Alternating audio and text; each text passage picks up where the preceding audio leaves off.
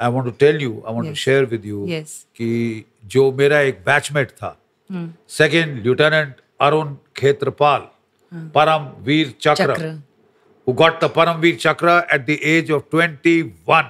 He is the youngest Param Vir Chakra that we had. Second Lieutenant Arun Khetarpal, he was on the Western Theatre.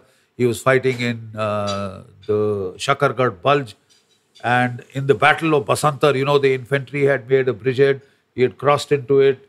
And that is the time the Pakistani 8th Independent Armored Brigade with 100 pattern tanks attacked. There were only 18 Indian tanks in that brigade, led by Lieutenant Colonel, Hanut Singh, later Lieutenant General Hanut Singh, who got the Mahavir Chakra in this action. So they had just 18 tanks. They were attacked by 100 Pakistani tanks. And Arun was sent, his troop of 3 tanks was sent to the most dangerous exposed flank where the major attack was coming. So they started shooting up the Pakistani tanks one after the other. Then one of the tanks got hit in their troop. Then the second tank got hit, got fired, and they had to go out of action. Only Arun's tank was left.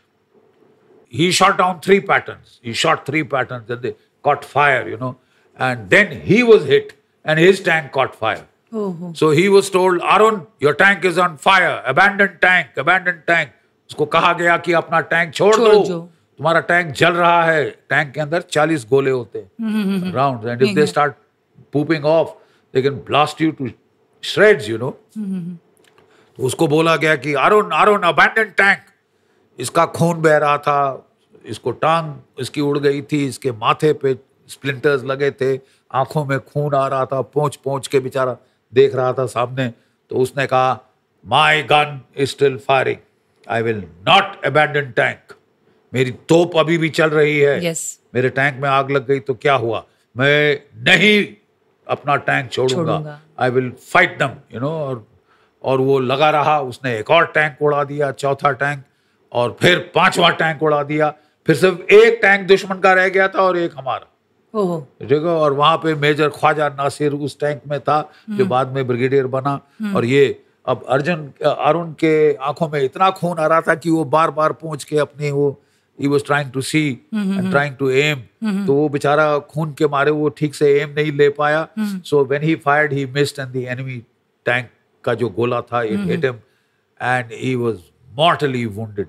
But तब तक वो जो दुश्मन का tank था, उसने देखा, बाप रे, इतने हमारे सारे टैंक तबाह हो गए, तो वो मुड़ के भाग लिया. तो अरुण को उसके ड्राइवर ने टैंक में आग बुझाई, वो फायर एक्सटिंग्विशर से उसको निकाला. तो वो पानी कर रहा था, उसको टैंक के नीचे लाया. So the first question he asked was, दुश्मन के टैंकों का क्या हुआ? तो बोले, साहब सब भाग गए. तो ही नॉडेड, एंड चैन की सांस ली. And then he was asking for pani. तो वो कहता, साहब, it was December month in Punjab, very cold. It is early morning, 5:36. So he said, साहब, मैं जरा चाय बना के लाता हूँ.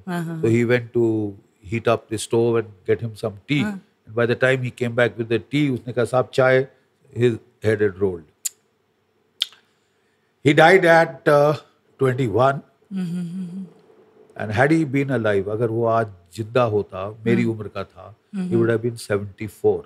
Yes. But he will always be 21. Yes. He became an icon. Yes. A youth icon of the 71 war. Yes. The face of the 71 war. Yes. Until now, on the Facebook, on Twitter, on Instagram, you can see he was a very tall, 6'1" chap, the handsomest chap in our batch, and he laid down his life fighting.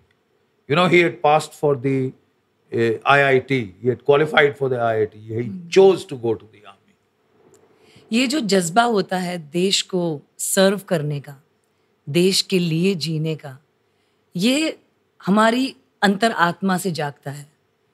ये कोई हमारे अंदर implant या हमारे अंदर कोई वो बो नहीं सकता है. हमारे खून के अंदर वो जो हमारे अंदर जो होता है देश के लिए भक्ति, प्रेम, जो बीज,